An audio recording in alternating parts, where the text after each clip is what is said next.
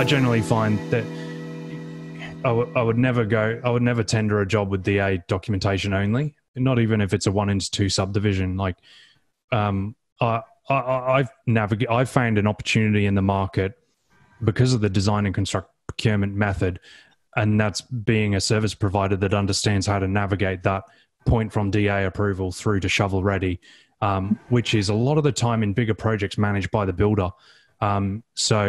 And when you've got 10 years of industry proceeding through a design and construct process, therefore builders are leading this procurement process, and consultants are typically not taken through the journey. Yes, the RPEQs are for certification and inspections, but building designers and architects, if you've got, say, a 2-year build for an apartment job, how many times has the architect been on site or the hydraulic engineer to do an inspection? Probably not that many times, probably not at all, because it's not required for the building approval. It's not required to get titles. You can go through a whole process for a 2-year build.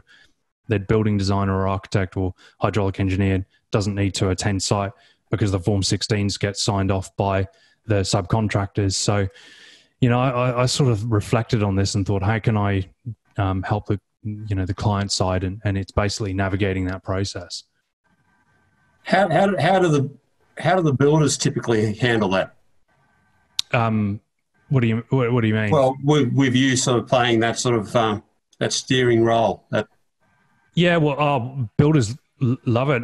I'm honestly finding my biggest referrers now are builders to superintend jobs, because if the scope is delineated well, you understand what you're pricing. Yeah. It's like if you're working, if Janelle and Michael, if you're going to put together a scope to help me on my next development, if that scope's defined, you can probably sharpen your pencil really well and be happy and confident you're going to make money on it.